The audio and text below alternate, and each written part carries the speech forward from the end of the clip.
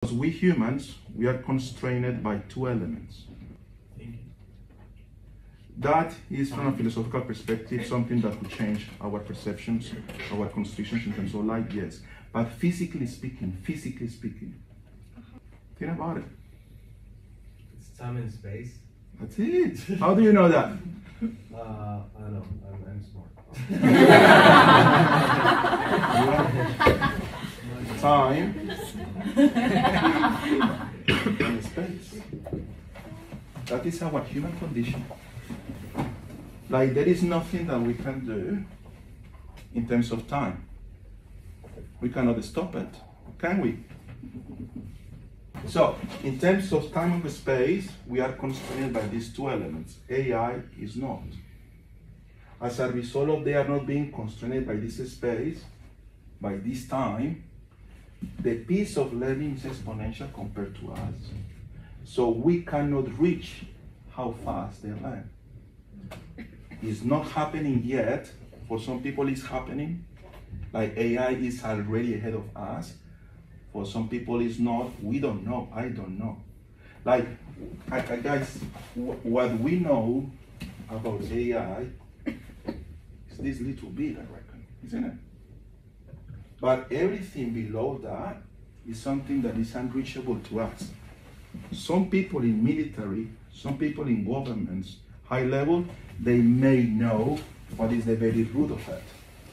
But believe me, guys, the very reason AI is accessible to us in things like ChatGPT and so on is because it has been proven and used by military and governments probably for 10 years already. You know what I mean? So what we are discussing in terms of AI is the surface.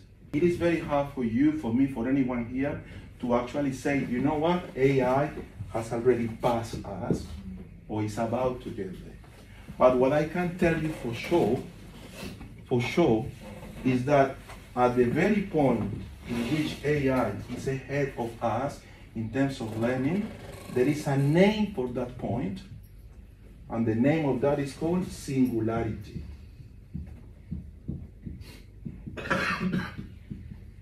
So what is the point of singularity? The point of singularity is the point in which AI has surpassed us in terms of how we learn.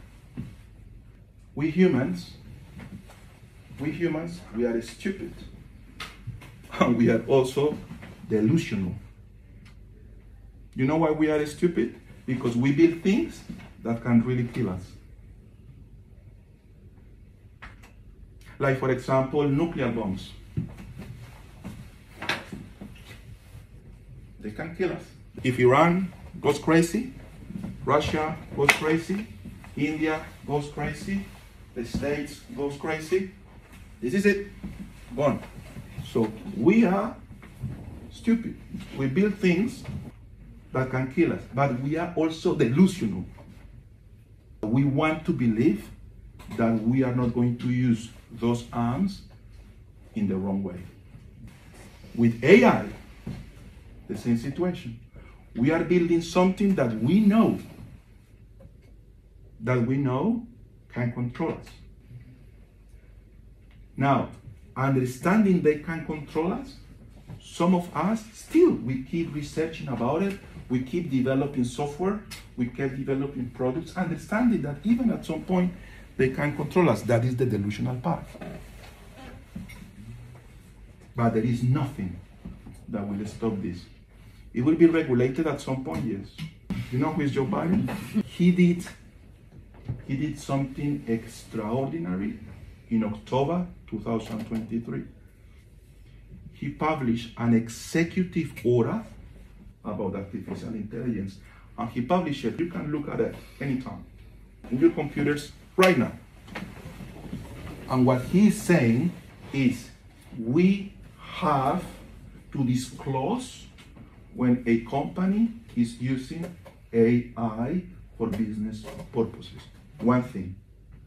The other thing that he said in that executive order is we need to invite people that are researching and working on AI to become part of this country, to invite them to live and work in this country because we want these people to do the research in this country, not in the other country. Okay? He also disclosed that if someone is researching on AI, they need to report on those advancements to government so the AI is not uncontained. I respect those three things about that executive order. First of all, I respect that if you are using AI, you need to say to your clients, to your customers, hey, look, this is AI. Guys, because let's be honest, there will be one point, which is just around the corner, in which it's going to be very difficult for you guys to see the difference between something that is artificially created and something that is actually real. You agree with me on that one? Like there are videos, fake videos, and we are just starting. There will be a point where it will be almost impossible for you to know if that person is actually real or not. So the executive order is telling businesses, if you do that, if you use that technology, you need to disclose it. I believe that I want to know, that I should be told. Hey, this hamburger has 80% of cow beef and 20% crickets. I believe I should know. I believe that I should know if this orange came from Spain, okay, or if that orange came from Queensland. Because I will prefer to buy the orange from Queensland. But again, in Australia, we have regulations for we customers to have enough information so we can make informed decisions. So in the same line, I believe that if a company is using artificial intelligence to write your assessments, to write your programs, the ones that you're paying for, I believe the school should tell you, hey, the teacher is real, but the assessments and the content has been created using AI. That is what Biden said that we should do, and I like that. I like that piece of information. Second one, I 100% believe, 100%, that countries that will be ahead of the game, that will be highly productive, that will be highly successful, will be the countries that will be using, mastering artificial intelligence.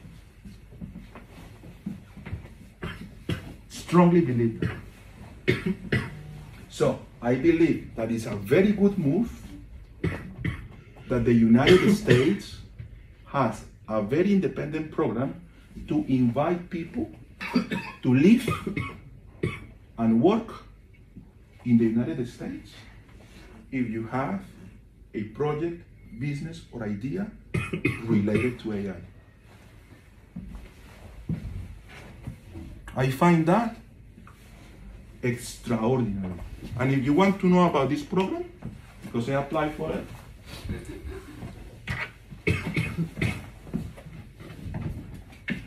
it's called NYW visa. Okay? Which means National Interest Waiver. Waiver means that you don't need to have an employer, you don't need to have an investment, you don't need to have an invitation from anyone. You independently, because of the work that you do, the research that you do, in new technologies, engineering, artificial intelligence, and STEM areas, you have a case to present to the states, and if they like it, guess what will happen? You will be invited to work there.